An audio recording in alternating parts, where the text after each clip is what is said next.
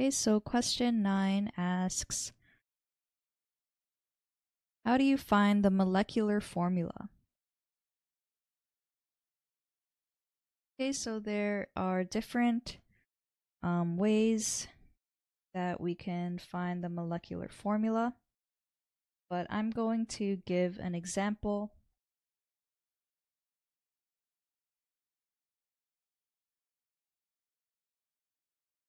So I'll make up an example question. So let's say that 2.78 milligrams of ethyl butyrate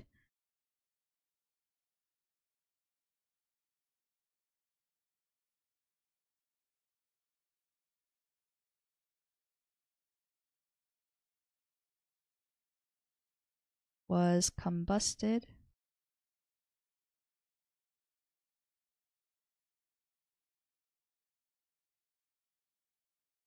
and 6.32 times 10 to the negative 3 grams of CO2 and 2.58 times 10 to the negative 3 grams of H2O were produced.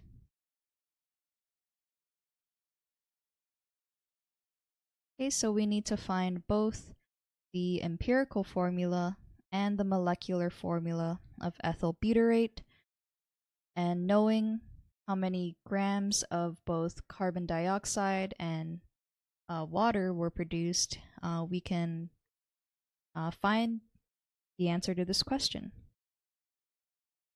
Okay, so ethyl butyrate is just made up out of carbon, hydrogen, and oxygen.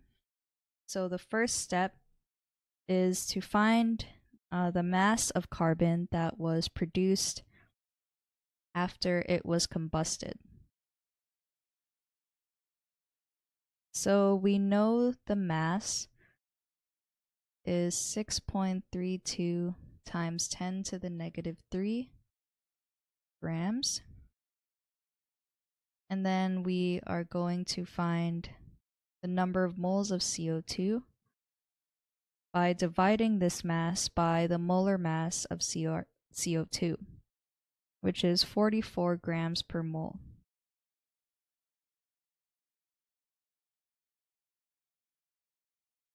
Okay, so this gives us our moles, which is 1.44 times 10 to the negative 4 moles.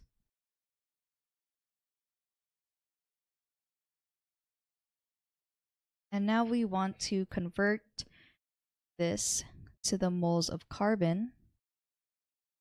So there is 1 mole of carbon and 1 mole of CO2.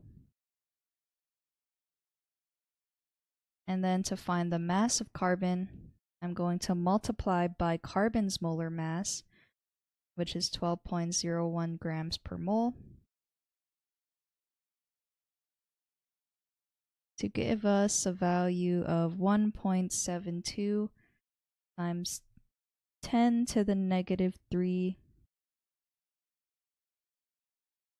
grams of carbon.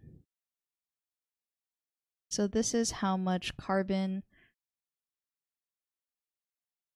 that was produced, or that was in the original ethyl butyrate sample. Okay, so now we can do the same thing, but this time finding how much hydrogen was in the sample. So we know the mass of H2O that was produced was 2.58 times 10 to the negative 3 grams of H2O. We are going to divide by the molar mass of H2O, which is 18 grams per mole.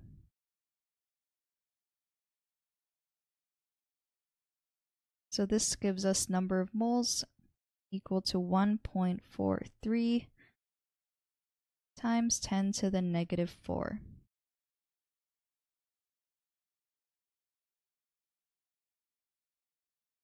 Okay, so now we're going to find the mass of hydrogen that was produced. So to convert from the moles of H2O to the moles of hydrogen, we know that there are 2 hydrogen atoms in 1 water molecule. So this time we multiply by 2.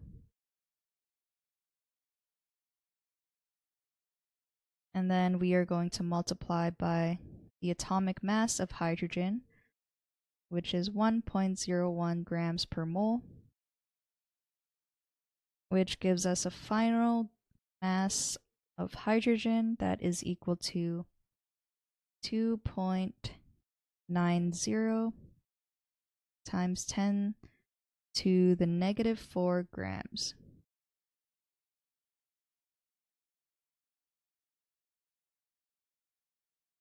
Okay, so the only element that is unaccounted for is our oxygen. So since oxygen is in both CO2 and H2O, this is why we do oxygen last, because we know that the remaining grams that are left in the sample are just from oxygen. So all we need to do is convert the total sample of ethyl butyrate to grams. So it is 2.78 times 10 to the negative 3 grams. And then we are going to subtract the masses of both carbon and hydrogen that we solved in the previous steps. So minus 1.72 times 10 to the negative 3 grams. So this is our carbon. And then we're also going to minus 2.90 times 10 to the negative 4 grams, which is our hydrogen. And then we end up getting a mass of oxygen equal to 7.70 times 10 to the negative 4.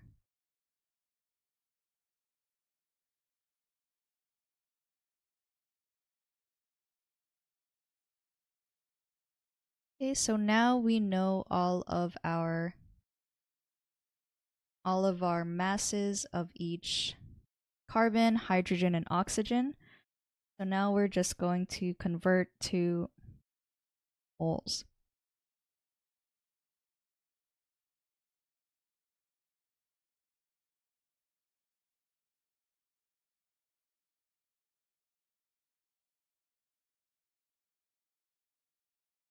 So for carbon, 1.72 times 10 to the negative 3 grams.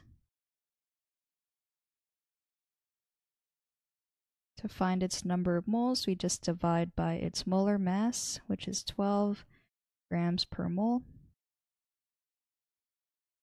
to give us 1.43 times 10 to the negative 4 moles of carbon.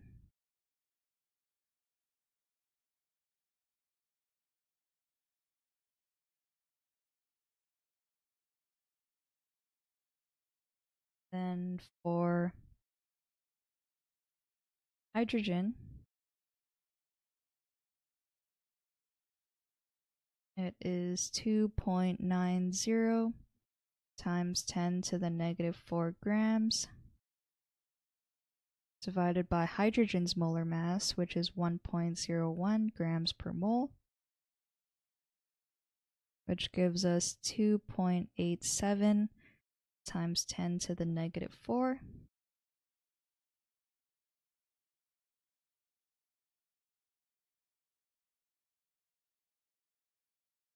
And then lastly, for oxygen, it is 7.70 times 10 to the negative 4 grams divided by oxygen's molar mass, which is 16 grams per mole, to give us 4.81 times 10 to the negative 5 moles of oxygen. Okay, so I'm going to start a new page. I'm running out of space. So I think this is question 9.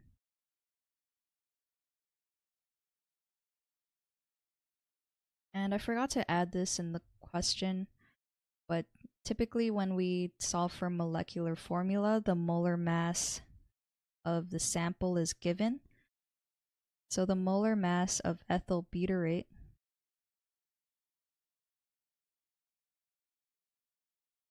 is equal to 115 grams per mole. So this will help us in calculating the molecular formula, but I'll get to that step in a bit. Okay, so now that we know all the number of moles of carbon, hydrogen, and oxygen, we divide each of them by the lowest value.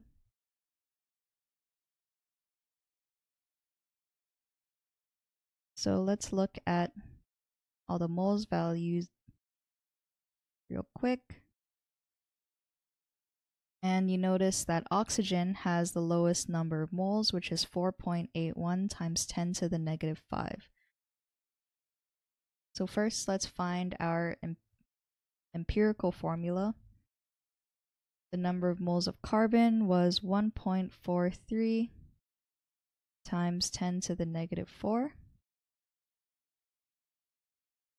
For hydrogen, it was 2.87 times 10 to the negative 4. And then for oxygen, it was 4.81 times 10 to the negative 5.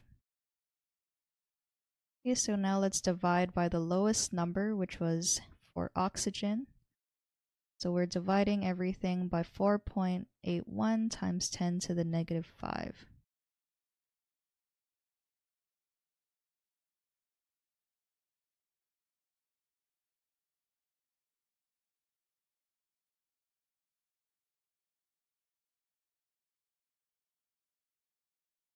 Okay, so this gives us an empirical formula equal to C3H6O.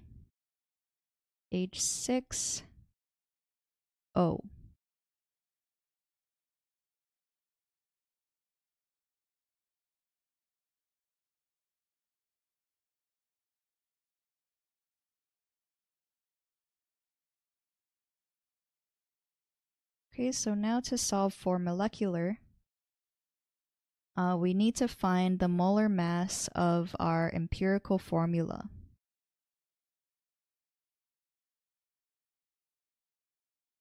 So to do this, it is 3 times the molar mass of carbon plus 6 times the molar mass of hydrogen plus the molar mass of oxygen.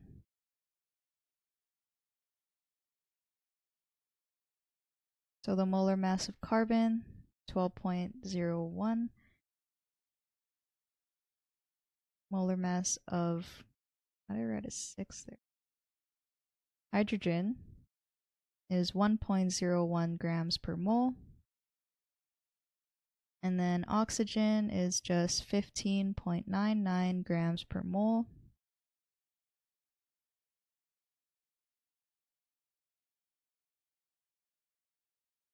So the molar mass of our empirical formula gives 58 grams per mole. Okay, so we know that our molar mass of ethyl butyrate is 115. So we need to divide 115 by our empirical molar mass, which is 58, to get the ratio of the two. So let's do 115 grams per mole divided by 58 grams per mole gives us 2. So therefore, we need to multiply our empirical formula by 2. So this gives us C6H12O2. And this is how we find the molecular formula.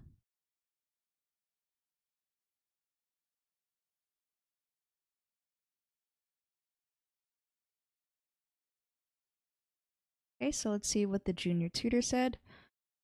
To find the molecular formula, find the empirical formula first. Then from the empirical formula, get the empirical formula weight, and then divide the given molecular weight or molar mass by this. Lastly, multiply the ratio you've obtained to each of the subscripts in the empirical formula to get the molecular formula. To illustrate this process, let us work on an example. A sample of compound with a molar mass of 30 grams per mole, I'm assuming, contains 6.444 grams of boron and 1.803 grams of hydrogen. What is its molecular formula? Okay, so they gave us the mass already, so we don't need to solve for anything of the masses, so we just need to find number of moles. So for boron, they just divided 6.444 by boron's molar mass to get 0.59 moles. Number of moles of hydrogen, 1.803 divided by its molar mass, and it got 1.789 moles. And now the number of moles will be in the subscripts, and then divide them by the smallest value. So in this case, the smallest value was the number of moles of boron.